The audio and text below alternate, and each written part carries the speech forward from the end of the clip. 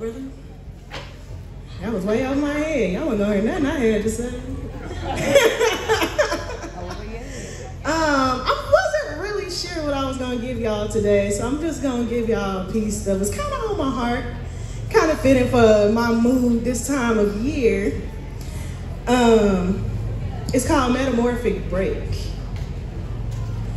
See, my mind was in the midst of a metamorphosis. I was manifesting dark thoughts. Pain was seeping from each of my orifices. My synapses were renounced. I guess I was mimicking medicated meditation because I had never been this type of sober. And I couldn't reach a safe level of sedation. I just wanted the nightmare to be over.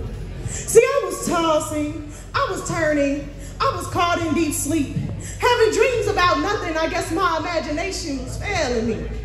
Maybe because when I closed my eyes, my blood boiled and my thoughts began to blister. See, I had become so tightly coiled, those screams were amplified and sorrow was my transistor. But I awoke in the midst of that inferno, unfazed by the flames. I rose from that darkness knowing that I could never be the same. See, I was now impregnated with change. And these chaotic chimeric concepts, they just kept flooding my brain. And these visions were growing far too strange. But I guess even strong minds break in the midst of a metamorphosis.